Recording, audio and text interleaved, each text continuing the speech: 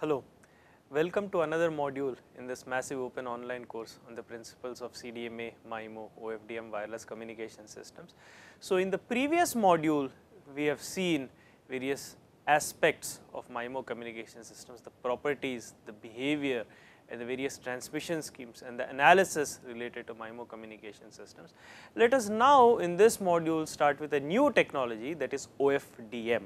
So, what we are going to look at in this module is, that is starting with this module, is introduction to a new technology and in fact a very prominent and a very key technology, that is OFDM, which stands for orthogonal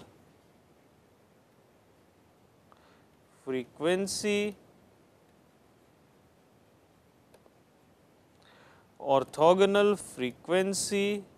division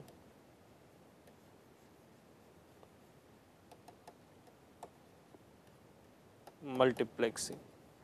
So, we are going to start with OFDM, which stands for orthogonal frequency division multiplexing, and this is a key standard because OFDM is employed in 4G wireless systems. So, this is a key technology which is employed in 4G wireless, that is the 4th generation wireless systems, such as if we look at for instance LTE, this is a 4G cellular standard, this is a 4th generation cellular standard, and this stands for long term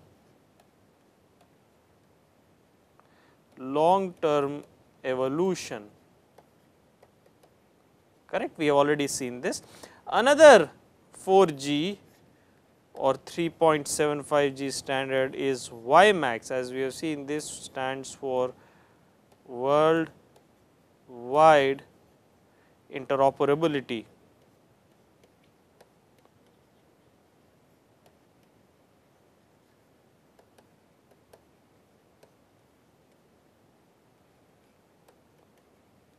For microwave access,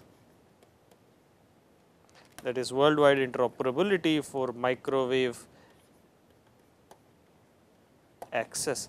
So, we have LTE, which is long term evolution, which is a 4G cellular standard, and another competing standard which is WiMAX, worldwide interoperability for microwave access. Both of these are based on, these are dominant standards, and both of these are based on OFDM. So, if we look at the cellular world, both of these are based on OFDM. Similarly, LTE advanced, that is denoted by LTE-A. So, if we look at LTE-A, that is LTE advanced, which stands for LTE advanced, this is also based on OFDM, which is orthogonal frequency division multiplexing. So, OFDM, what is the important aspect of OFDM? OFDM is a key broadband wireless technology. So, this is a key wireless, and we can emphasize broadband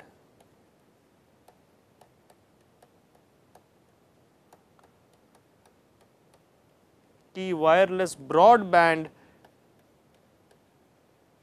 technology, and by broadband we mean a system, basically a wireless system which has a large bandwidth. So, this wireless system supports a large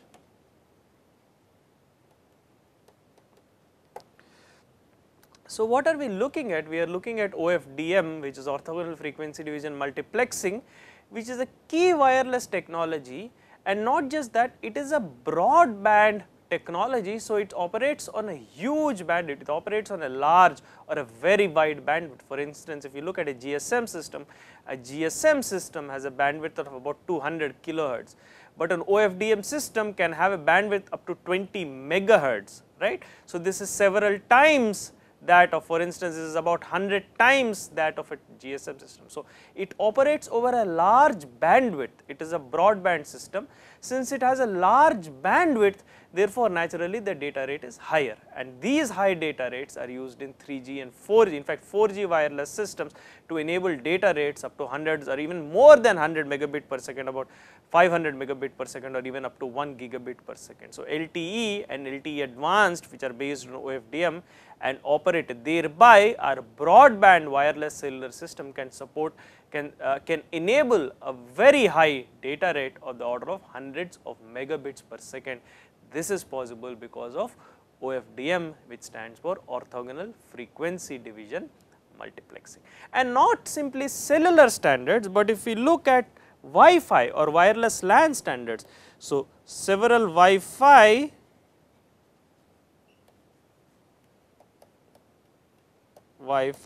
or wireless LAN, that is wireless local area network standards. So, these are wireless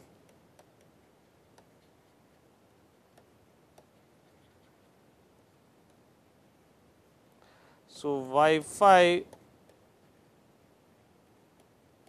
or wireless local area, WLAN wireless local area network standards. So, these WLAN standards, what are the various WLAN standards? For instance, 802.11a, 802.11g, 802.11n, and the more recent 802.11ac. If you look at all of these are the various IEEE WLAN standards. So, these are IEEE WLAN standards, and these are based on, these enable high data rates because these are based on OFDM or orthogonal frequency division multiplexing. So, several wireless LAN standards such as 802.11g, 802.11a, 802.11n, 802.11ac, which are the Wi-Fi standards. Colloquially, these are known as Wi-Fi standards, where technically these are wireless LAN, wireless local area network standards. These are also based on OFDM. So, OFDM is a key wireless technology which is used in several cellular, 4G cellular and several wireless LAN standards, because it is a broadband wireless technology which enables high data rates. At the same time, it has a low complexity of implementation. It enables easy implementation of these broadband wireless communication systems. So, let us look at the basic principle of OFDM. So, what is the basic principle behind OFDM? And the basic principle behind OFDM can be explained as follows.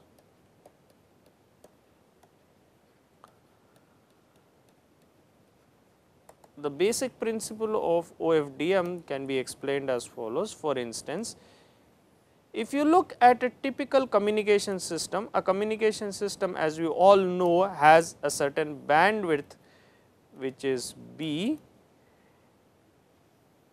I have a communication system over a bandwidth which is B, and I have a single carrier.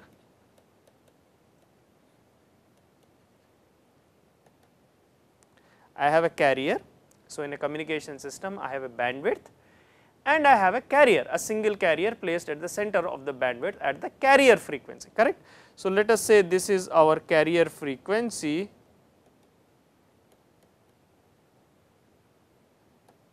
I have a single carrier. Let us take a simple example. Let us say my bandwidth is 10 megahertz. So, this is a broadband system. So, this is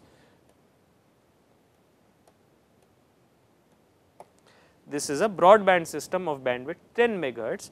Now, therefore, if we are performing communication, the communication system that is implemented over this bandwidth has a symbol time t is equal to 1 over the bandwidth B, and 1 over the bandwidth B, we know bandwidth B is 10 megahertz. So, this is 1 over 10 megahertz, which is basically 1 over 10 into 10 to the power of 6 hertz, which is 0.1 into 10 to the power of minus 6 seconds equals 0.1 microsecond. So, therefore, we have a symbol time. That is what we are saying is we are considering a communication system which has a bandwidth of 10 megahertz. In this bandwidth B, which is 10 megahertz, the symbol time is T equals 1 over B. Therefore, the symbol time is 1 over 10 megahertz, which is 0.1 microsecond, right. So, what we are saying is for communication over this bandwidth of 10 megahertz, the symbol time is 0.1 microseconds. However, you might remember from the initial modules, that is the delay spread. If we look at a typical outdoor channel, the delay spread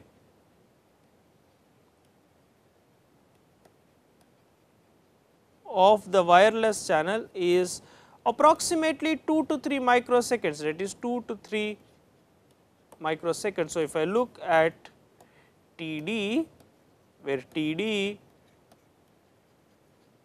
is my delay spread, TD is approximately of the order of 2 to 3 microseconds, which means now if I look at the relation between this symbol time, now let us look at this, our symbol time is 0.1 microseconds, our delay spread is approximately let us say 2 microseconds. Therefore, the symbol time T is much less than what we are observing is the symbol time T is much less than the delay spread. The symbol time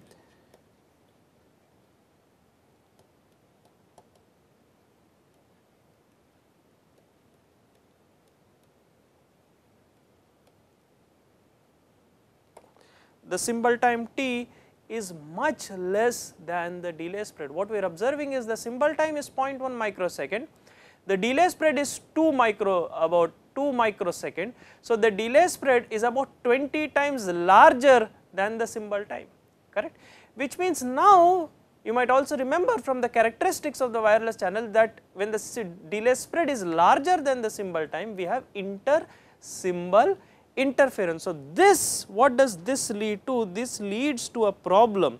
What is the problem? This leads to ISI or what is also known as inter.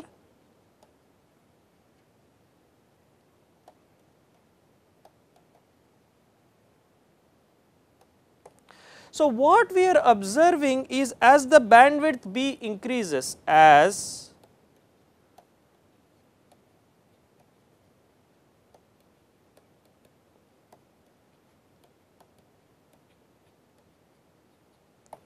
bandwidth B increases, what happens is our symbol time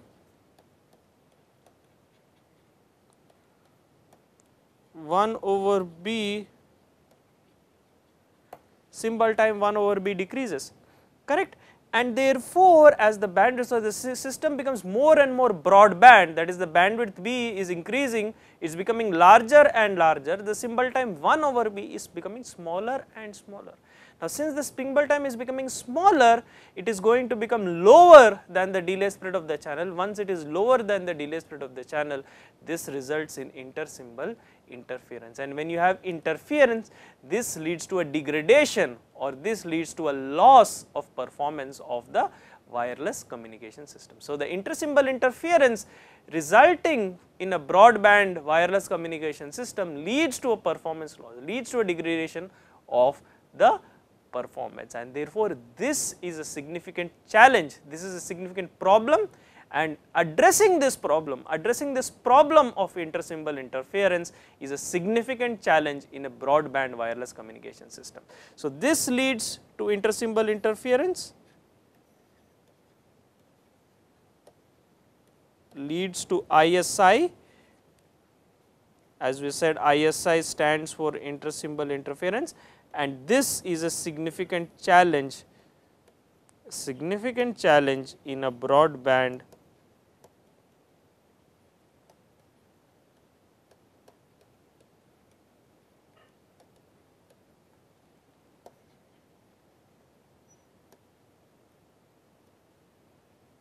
this is a significant challenge in a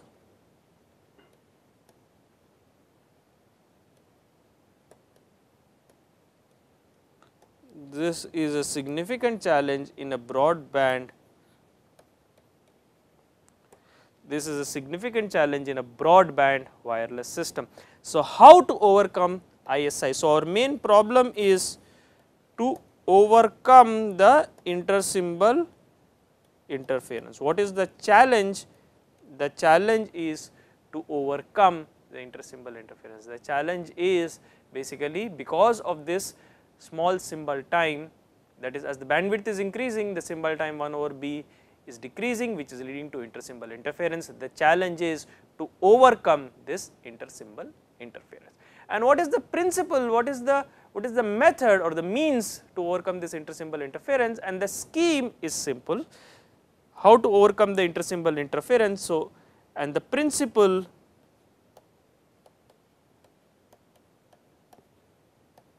to overcome, that is to avoid intersymbol interference. Realize that the intersymbol interference is arising in the first place because of the large bandwidth. So, what we do is, when we have a large bandwidth, instead of using the entire bandwidth at once, what we do is we use it piecemeal. What we do is we take this large bandwidth B and we split it into smaller bands, or we split it into what are known as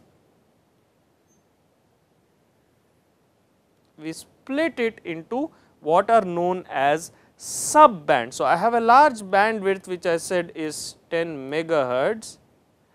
I am splitting this into smaller bands. So, I am splitting this into each smaller bands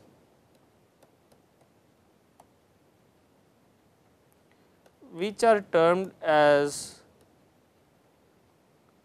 subband. So, previously we had a single carrier. Now, we will have multiple carriers, one in each subband. This is termed as a subcarrier. So, we will have smaller subbands. In each subband,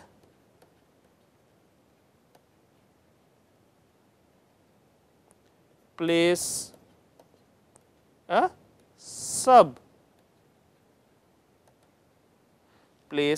subcarrier. Now, if you look at this, if I, let us say, have n subbands, I am saying smaller subbands, let us say n, right, then bandwidth of each subband is equal to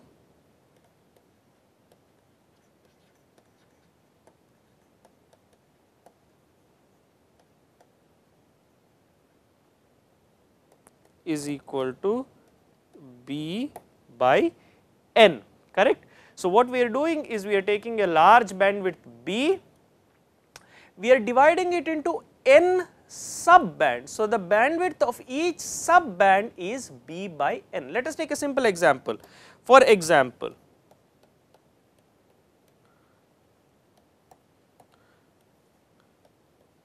B equals, let us say, 10 megahertz and n equals 1000. What is n? N is basically equal to the number of subbands is equal to 1000. Then the bandwidth per subband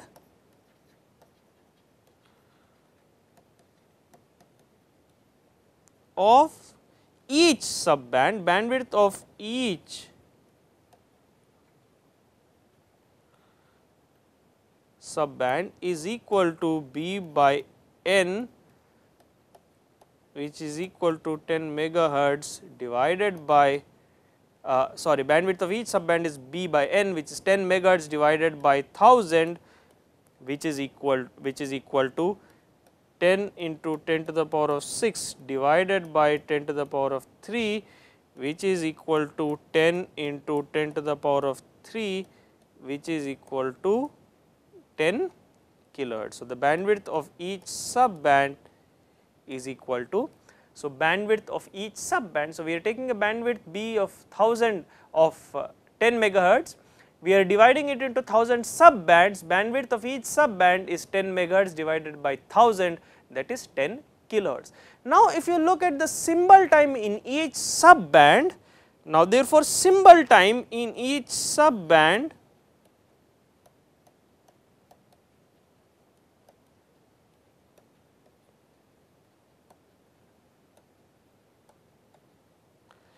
is equal to, the symbol time is 1 over B over N is equal to N over B.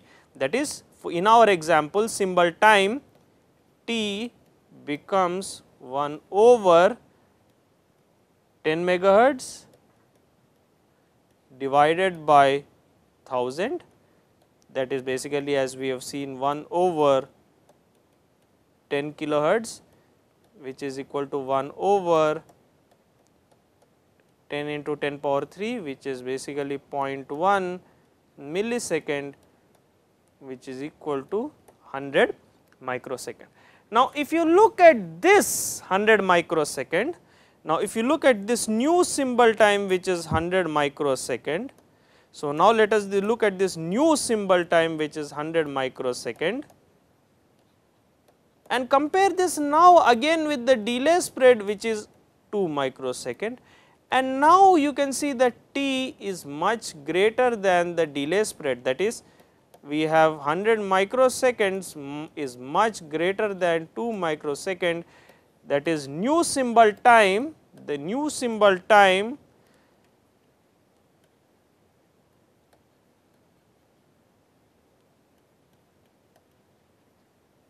is much greater than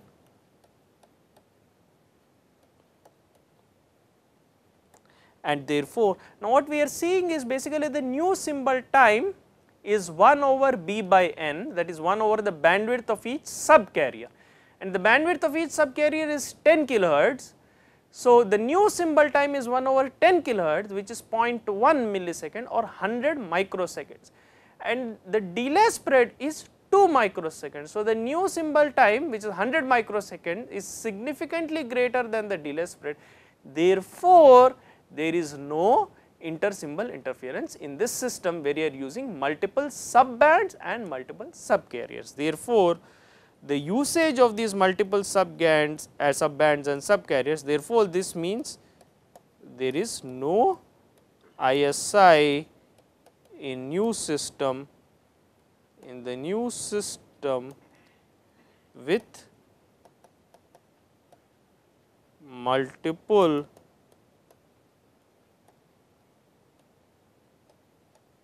subbands and subcarrier in each band.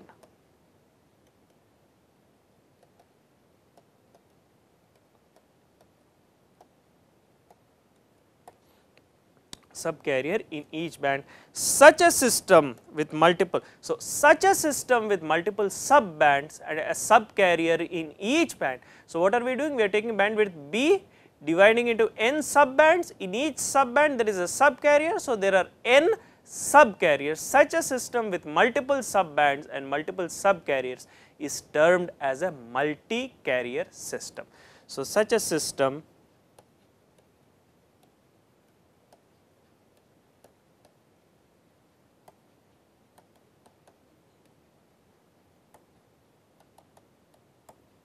with multiple subbands and multiple subcarriers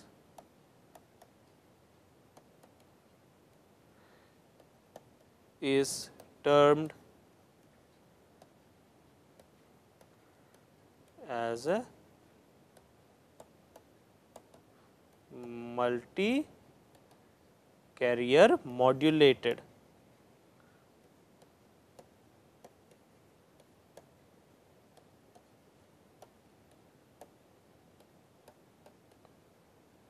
Multi-carrier modulated system. So, this is known as an MCM system, which is basically a precursor for OFDM. So, what we are seeing here is that we have a multiple subcarriers, we have multiple subbands, and in each subband we have a subcarrier. Therefore, we have multiple subcarriers and we are modulating these multiple subcarriers. Such a system is known as a multi-carrier or multiple carrier modulated system, that is an MCM system, and this is the basis for OFDM. This is a precursor or basis for OFDM. This is not exactly OFDM, this is a basis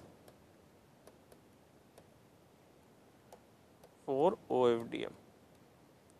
So, what is OFDM? OFDM is basically a multi-carrier modulated system, that is where we have multiple subbands and multiple subcarriers, each subcarrier representing a small subband, and since the bandwidth of each subband is small, therefore, the symbol time is large. Once the symbol time is large, the symbol time is larger than the delay spread, therefore, there is no intersymbol interference or negligible intersymbol interference in each subband, and this enables transmission, this enables smooth transmission and smooth reception in a broadband wireless communication system. So, that is the principle behind MCM, which forms a basis of OFDM, that is orthogonal frequency division multiplexing, and we are going to explore this idea in greater detail in the subsequent modules. Thank you very much.